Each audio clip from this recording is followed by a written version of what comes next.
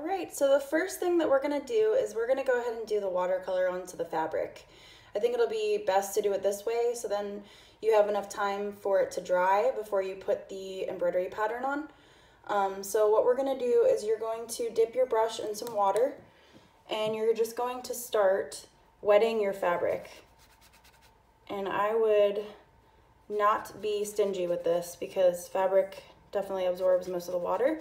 And you want your paint to look like watercolor, not to look super harsh. So I've got a good chunk done on this side.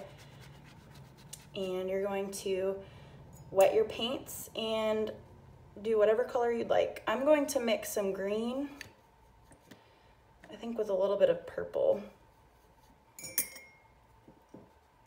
Drop my paintbrush. I want it to be kind of like a bluish green. That's really pretty. So you're just gonna start laying down some paint on top of where you put your paint or your water.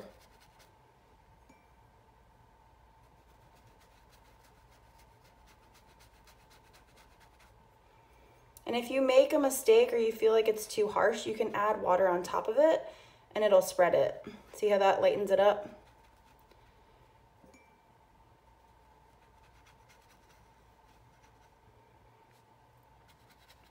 So now I'm gonna go over to the next section.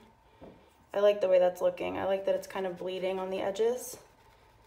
And that's what making sure you have enough water will do for your paint.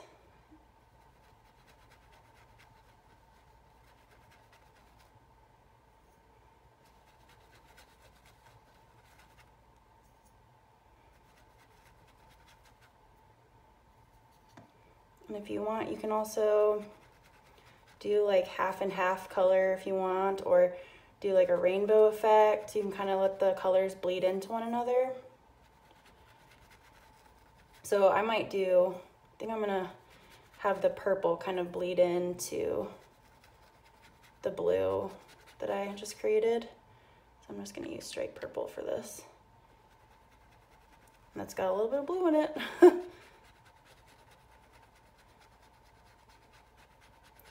You know what, now that I'm realizing it, I think it's more of like an indigo.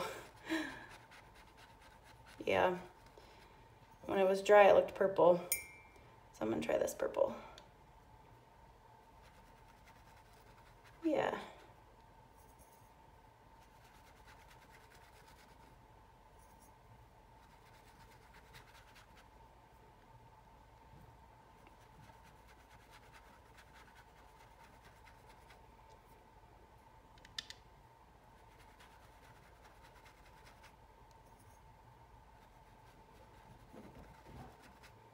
And I am not like a watercolor artist, as you can see.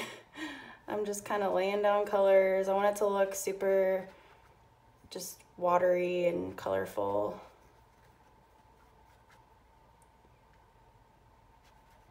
And you can fill in whatever area you want. If you only want the watercolor to be on part of the canvas, that's fine too.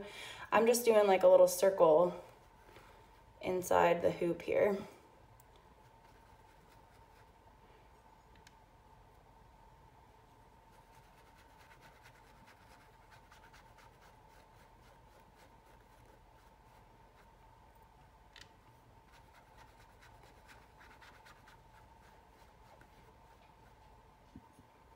I'm just gonna put a little bit of water on the edge here to kind of bleed it out.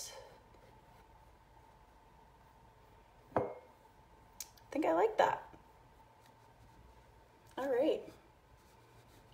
So you're gonna have that just air dry for a while, and we'll go over how to design your pattern and transfer it onto the fabric in the next video.